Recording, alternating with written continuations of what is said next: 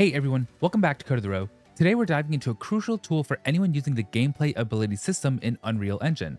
So I'm going to be teaching you how to actually properly debug your ability system and see everything happen live time instead of just us using that print string that we created earlier. So in order to achieve this, you'll hit the tilde key on your keyboard, and if you don't know what that is, it's on the left of your 1 on your keyboard, and you'll just type in show debug space ability system and hit enter. And now we'll see a block on my character and a bunch of our stats will be displayed here. The font is kind of small, so that's why I increased the print string size personally, and I sometimes do like to use that instead. But yeah, we can see all the stats here live time, and if I go ahead and heal my character, you'll see it updates here and on the UI that we created earlier. But yeah, more importantly, it is displayed here and displayed properly. And if my character were to level up, let me wait for that text to go away. So level 2, you'll see that it now increased over here as well to 600 and then 700 and then 800. And it's also updating all my current stats that are associated with the level like so. So this is an important debug tool that's really useful for anyone using the gameplay ability system, and just wanted to make that aware to everyone watching, because going forward with our gas tutorials, we will probably be using this method in order to just display things. I know the text is kind of small, but I'll just try to zoom in